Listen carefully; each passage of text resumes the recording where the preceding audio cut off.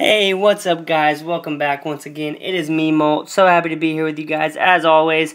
Today I have a treat for you guys, and that is going to be another base design. That's right guys, this is my Whirlpool base. I just came up with it on Clash of Clans Builder.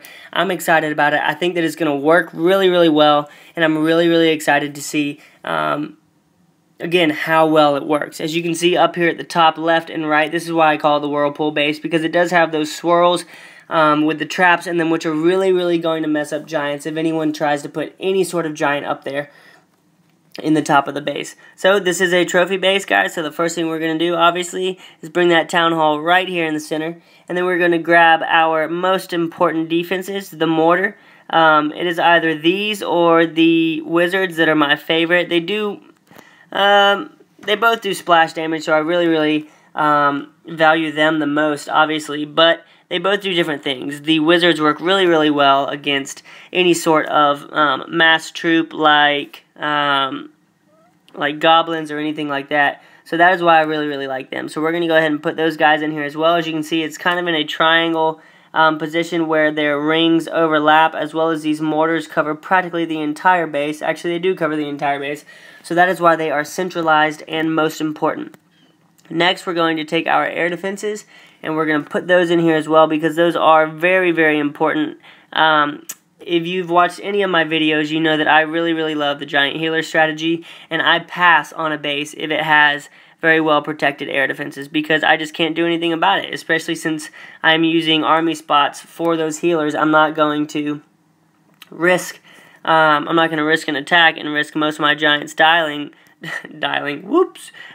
while I wait on them to get to the air defenses. So that is why I am protecting those as much as I am. In this base, since I am mainly going for trophies, I'm not going to be protecting my resources as much. So as you can see, I'm going to put my elixir, which is the least important of all my resources, right outside on the edge, because again, it is the least important of all of my resources to me. So it is going out on the side, so that my gold can be closer in the center and a little bit more protected than that. Next, we're going to bring the clan castle in. I'm going to centralize it as much as possible. My troops can still be drawn out, but not without getting fire from my archer towers right here. So I'm not too upset about it. I think that it's still going to work very well. And yeah, I'm looking forward to this base and seeing how it works. Obviously, we're going to take this right here, and you know what, we're actually going to sorry guys, let me check this out real quick. I'm trying to figure out where, I'm just going to put that other gold right in there. It's a little bit exposed, but again, that is not the whole purpose of this base. The purpose of this base is getting trophies. I've been struggling a little bit with going after trophies. Really what I've been doing is chasing gold, because it's just so addictive, so I haven't been able to I haven't been able to get as many resources, because I have been searching after that gold. But anyways, let's keep on with this base build. As you can see, I'm putting these archers up here, and if someone drops a giant right here on the edge, they're going to walk all the way around this little corridor and get hit by every single one of those traps on the way to the archers.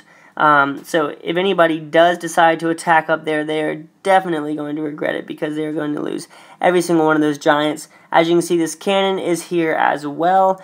So people are going to be attacking the cannon. If someone drops giants, they're going to die by that, and they're going to work their way over to the archer tower, all the while getting shot at and getting sprung by spring traps. So I'm really excited to see how this works against giants. That is the main purpose of it, is it being a giant base. I'm also going to drop my Barbarian King here in the back, so that he can't really be drawn out.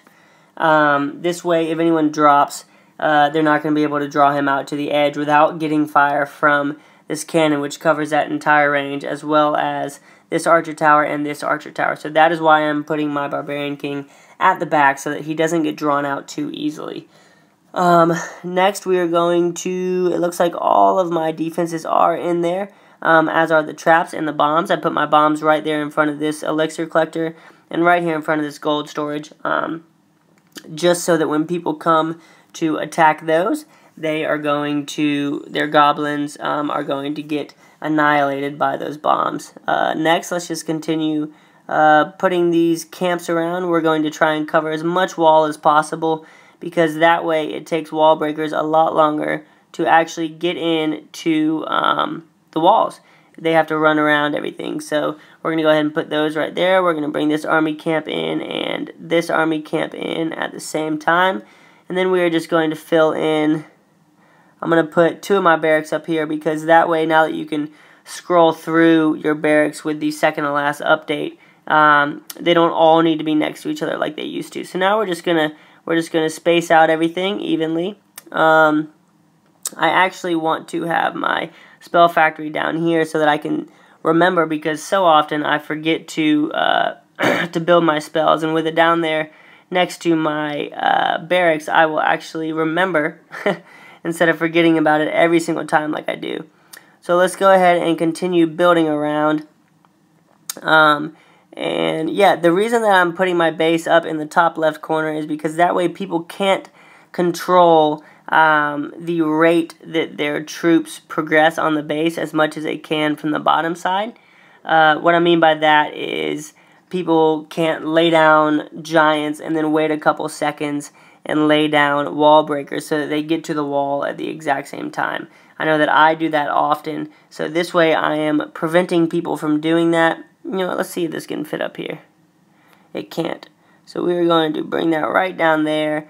And guys, that about does it for this base design. I'm definitely excited to see how it works. I really want to see how well these traps work up at the top. I think that it's going to be hilarious, and I'm definitely going to make some videos on spring traps and how effective they are on this base. But anyways, guys, with this clan castle, with this, sorry, town hall centralized and my Teslas in there, we are definitely going to prevent against a 3-star, hopefully, and the Teslas are going to do work against any kind of P.E.K.K.A. that comes against me, so that is why they are centralized right here in the center. But anyways, guys, that is the base design that I am calling the Whirlpool base. If you want to duplicate it, go ahead. I will let you guys know how it works for me. I'm definitely excited to see how it works. And yeah, guys, keep calm and clash on as always. I hope you guys like this base design. Leave a like, subscribe if you haven't already. And yeah, keep on doing what you're doing, guys. I'll see you later. Peace.